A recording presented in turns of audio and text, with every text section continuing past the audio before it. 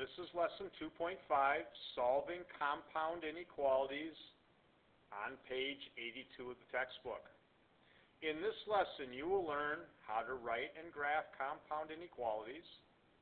You will learn how to solve a compound inequality, and you will also learn how to use a compound inequality to solve a real-life problem. Now let's talk about, first of all, writing and graphing compound inequalities. A compound inequality is an inequality formed by joining two inequalities with the word and or the word or. Let's start there. I would definitely get that in your notes. A compound inequality is an inequality formed by joining two inequalities with the word and or.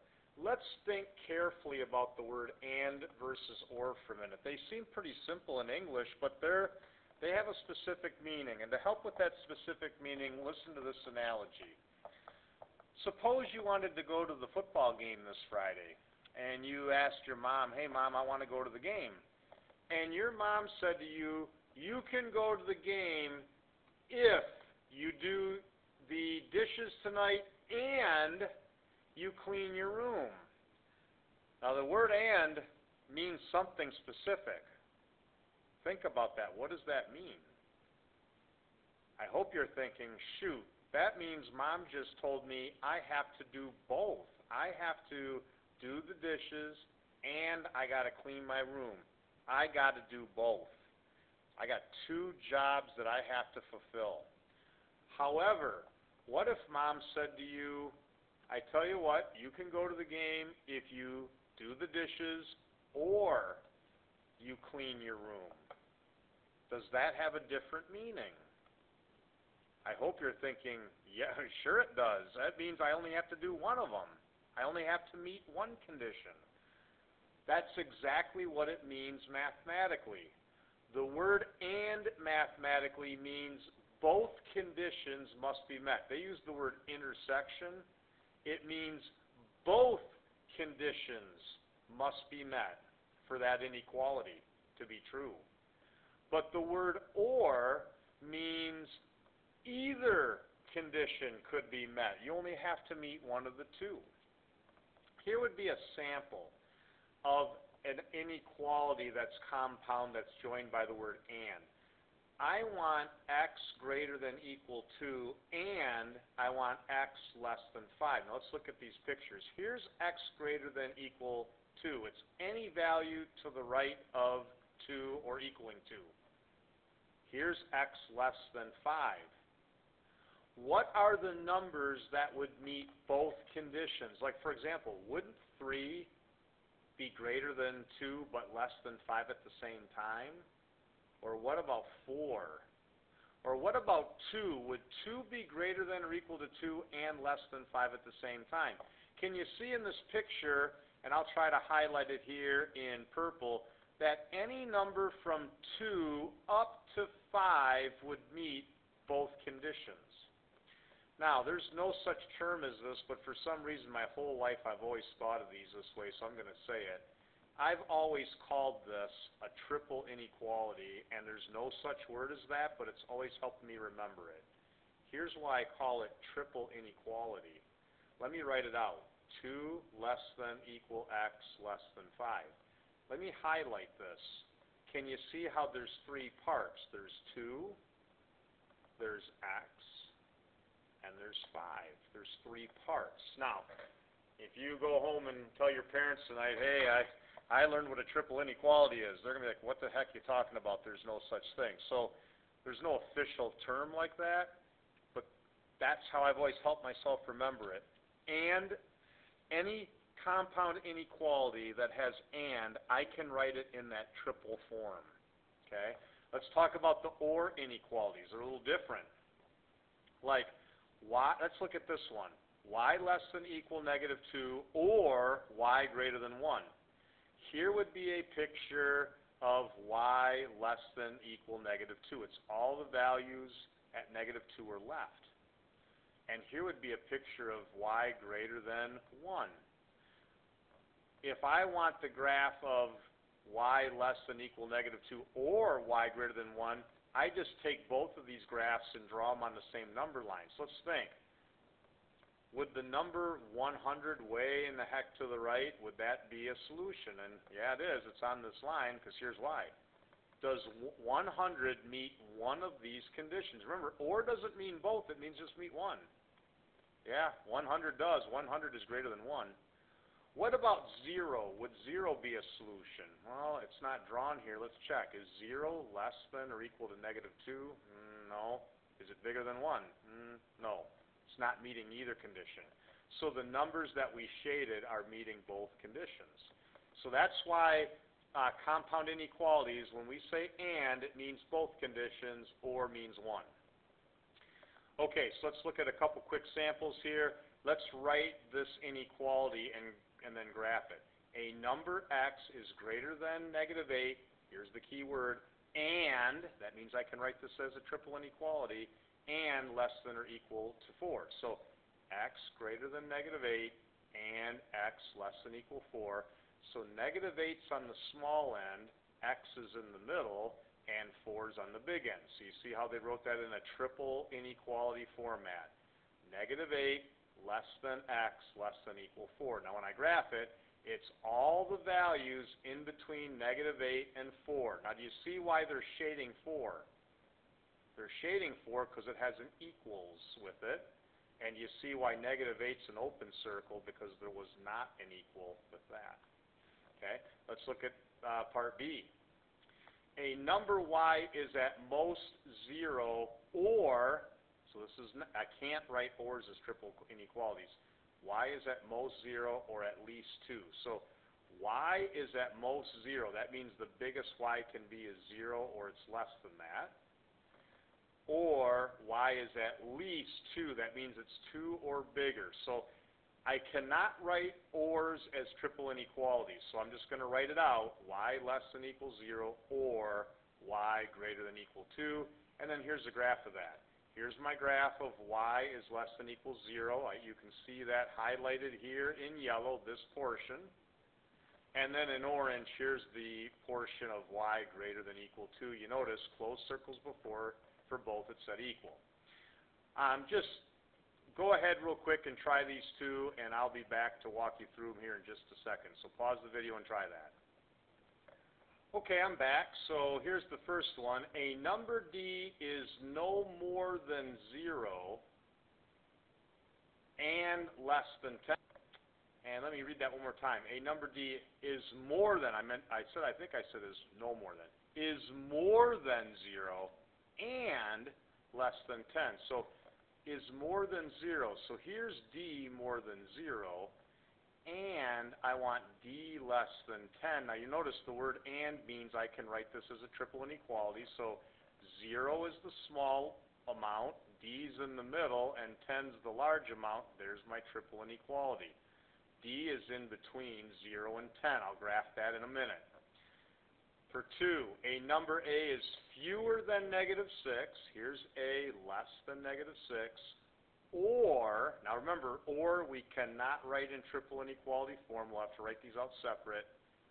No less than -3. So a cannot be less than -3. That means it's bigger than -3. Let me quickly go ahead and graph those two. Okay, I'm back. So here is d in between 0 and 10, open circle 0, open circle 10, and shading in between. And then for this one, a is fewer than -6, so it's got to be less than -6, or no less than -3, so it could be greater than or equal. If it's -3, that's not less than.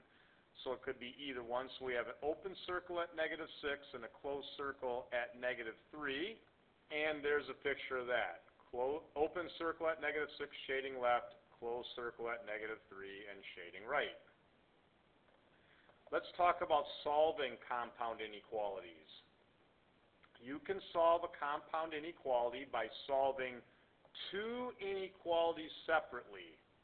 In other words, we could be solving two separate inequalities. So two different groups of work, basically. When a compound inequality with and is written as a single inequality, that's what I call triple inequality, you can solve the inequality by performing the same operations on each expression. So let me show you that in a minute. Let's solve this one here first. Okay? You could solve this. You could do what they're going to show you here. You could write these out separately. Negative 4 is less than x minus 2, and x minus 2 is less than 3, and then solve each separately. You can see they're doing that. Add 2, and there's your answer. X would be in between negative 2 and 5. Now, I think that's a little bit more work than you need to do. You could solve it all at one time by doing the following. I think most of you like less work. I do too. Let me highlight this real quick. Remember, I call this triple inequality because here's one part, here's one part, and here's one part. Now, I want to solve this. I have to get x by itself. Can you see how I have to get rid of minus 2? If I just add 2 to all three parts, look at what happens. Negative 4 plus 2 is negative 2. These cancel. I have x in the middle, and 3 plus 2 is 5. Do you notice how I get the same answer without having to do both sets of work? So if you like less work, if you have a triple inequality, as long as you do the same thing to all three parts, you can get the correct response, and then graph it. Look at part B. Now in B, they do exactly what I was talking about. They go ahead and they break this into three parts. Now let's do our onion here. So first of all, x is the center. I got to get rid of the negative 2, and I got to get rid of the plus 1. Do you understand why we're getting rid of plus 1 first? It's the outside layer. Take 1 away from all three parts. If you do that, negative 3 minus 1 is negative 4. The plus 1, negative 1 cancel. I have negative 2x in the middle, and 9 minus 1 is 8. Here's the next step. Divide each side, or every part, I should say, by negative 2. Now remember, this is super important. Since we're dividing by a negative, we can't forget to reverse that inequality symbol. Do you notice how the inequality symbol in each case is being switched around? So, let's do that. Negative 4 divided by negative 2 is positive 2. We reverse the inequality symbol. These cancel, and reverse the inequality symbol. 8 divided by negative 2 is negative 4, and that's what I have to graph. So I have an open circle at 2 and a closed circle at negative 4, and I'm shading in between. Let's talk about solving an OR compound inequality. Now these, we don't have a choice. We're just going to have to write them out separate as they are and solve each. They're easy to solve. You can see this here, onion. We have to add 5 first, divide by 3. Y would be less than negative 1, and you can see they graph that here. Or, here, add 1, divide by 2. Y is greater than 3, and you can see they shaded that here. And there's the graph for OR. Okay? Why don't you pause the video now, and I would like you to try those 4 questions. Okay, and I'm back. We'll graph these in a minute, but here's 3. It's a triple inequality, so you notice to get m simplify, or to solve for m, I got to get rid of plus 4. As long as I subtract 4 from all 3 parts, I will have an equivalent inequality. Or here, I got to get k by itself. As long as I add 5 to the left, the center, and the right, and now divide left, center, and right by 2, there you go. Now for number 5, it's an OR problem. I have no choice. I have to just keep these separate, and I got to do the work. I got to solve each one. Take away the 3 and divide by the 4. And then over here, add the 8. And now for 6, same thing. 6 is an OR question. I have no choice. I just have to solve separately. Subtract 1 and divide by 2. Here, subtract, I have plus 3, subtract 3, Divide by -2. Now you notice I'm highlighting that because when you divide each side by a negative, that inequality has to be flipped. I'd get p greater than equal 2. And now to graph them. For number 3, I'm shading in between 1 and 6. Do you notice the closed circle at 1? There it is right there. For the next question, 1 and 6 with open circles shading in between. So there's 1 and 6 with open circles shading in between. Here, c is less than equal -2 and also greater than 7. So there's less than equal -2, greater than 7. And the last one, p less than -4 or p greater than equal 2. There is p less than -4 and greater than equal -2. Okay? Or, I'm sorry, greater than equal 2, I meant to say. Okay, and then to wrap things up, let's talk about solving a real-life question. Modeling with mathematics. It says, electrical devices should operate efficiently within a specified temperature range. Outside the operating temperature range, the device may fail. Write and solve a compound inequality that represents the possible operating temperatures in Fahrenheit of the smartphone. Now let's look at the smartphone. They tell us that the smartphone operates from 0 to 35 Celsius. Well, that's easy. It operates in this range. But here's the problem. I want Fahrenheit. So if you remember earlier, it was in chapter 2, we had some equations. We don't want Celsius, we want Fahrenheit. So there was a formula for that. Celsius is the same as 5/9 Fahrenheit minus 32. So let's replace Celsius with that.